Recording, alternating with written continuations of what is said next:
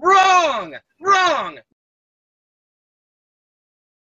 That's not what I'm saying. I'm asking you, like, do you care about what scientists say about the future of our planet? Like, global warming is an actual thing that most scientists agree on.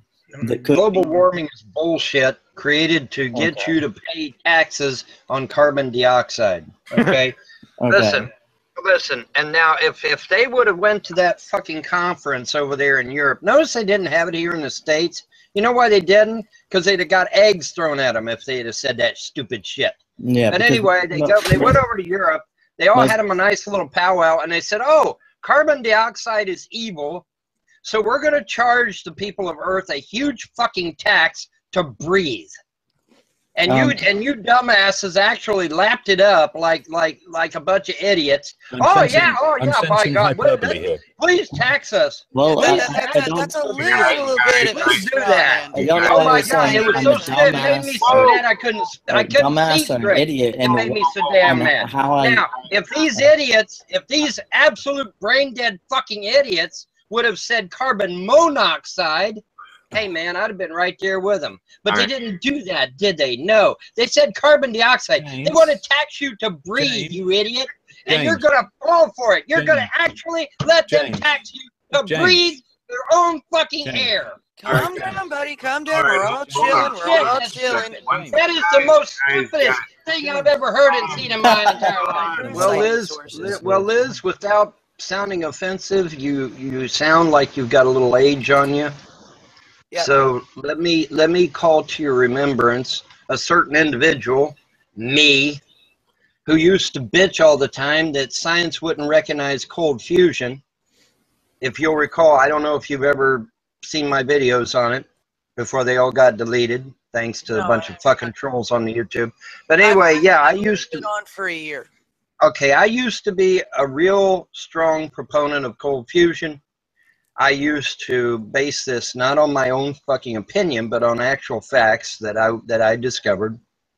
And I bitched and I bitched and I bitched and I bitched about cold fusion, and I was totally fucking ignored. I was called the biggest lunatic that ever walked the goddamn planet. Now, in 2015, science finally recognizes that cold fusion is a thing. It's legit. It's real. Well, thank you very fucking much.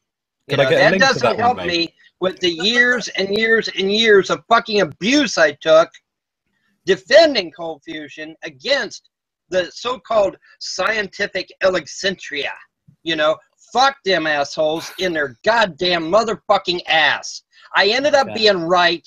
I got absolutely no fucking recognition for it whatsoever. And did the so they can take their goddamn conceited fucking opinions and they can shove them up their mechanical fucking asses. You know, I just don't like the idea of a bunch of fucking assholes running over to Europe instead of facing me like a man, but they got to run over to fucking Europe and say, "Oh, well, we're gonna actually tax you to breathe, and we're gonna make you like it." Well, you know what? They could take their fucking carbon tax and they could shove it up their fucking mechanical ass. Because I'm not paying the son of a bitch. I don't give a fuck what they say. That wasn't us. I am not paying to breathe my own fucking air. We didn't do that. Okay, well, fuck them. They've already got us paying to drink our own water. That They've wasn't already us. got us paying to drink our own water. You're yelling They've at the already wrong got us people. paying to live here, and I'm sure as fuck they're going to pay to breathe air. Fuck them. Radio station. You have to understand, Liz, okay?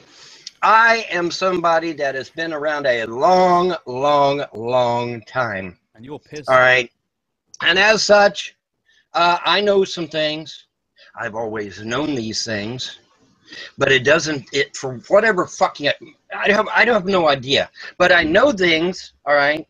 But then I have to sit here and I have to argue and bitch and moan and scream and wave my hands in the air and jump up and down And nobody fucking acknowledged that shit until years fucking later. And then, oh, okay, well, that crazy fool on the internet ended up being right. But we're sure as fuck not going to apologize to him. For all the years we talked shit about him, we're not going to apologize. Oh, no, that would be horrible if we had to apologize to the man. But instead, what we're going to do is we're going to say, we're just going to fucking act like he's not even there. We're just going to ignore him and act like he didn't. Like, for the last fucking 15 years, he wasn't sitting there screaming about cold fusion. We'll just totally fucking ignore his ass, and then we'll go on ahead and acknowledge that cold fusion is real. But James, but here's the kicker. Here's the kicker, Liz.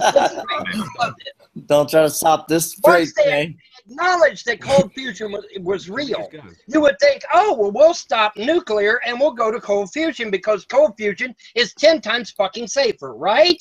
Wrong! Wrong! No, we're going to acknowledge cold fusion is real, but we're not going to fucking touch it. We're just going to shelve it, and then we're going to go back to making completely and totally dangerous nuclear I can tell you one reason why they did shelf it. They didn't shelf it. They shelved it. They did not shelf it. Every time I fart, thousands of bacteria die. But I'm pretty sure I'm not going to stop farting anytime soon. Back to the original intent, you know, I mean, he said that, you know, things happen because these cells, you know, are dying, and so they come up with this. Well, every time I fart, thousands of bacteria die.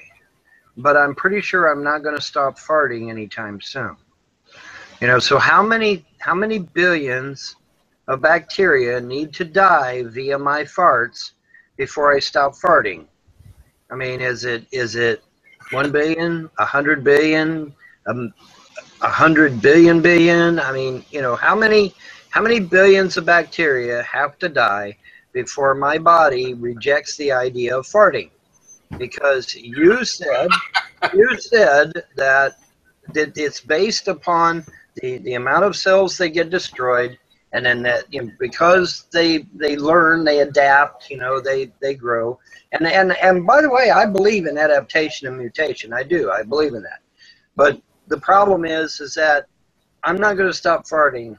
You know, I mean, I imagine over my entire lifetime I will probably have destroyed about 100 trillion bacteria at least. And I guarantee you I'm not going to stop farting. It's not going to happen.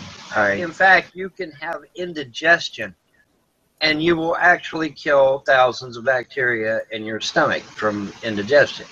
Okay, just from simple indigestion, thousands of bacteria die. You know, farting will kill thousands of bacteria.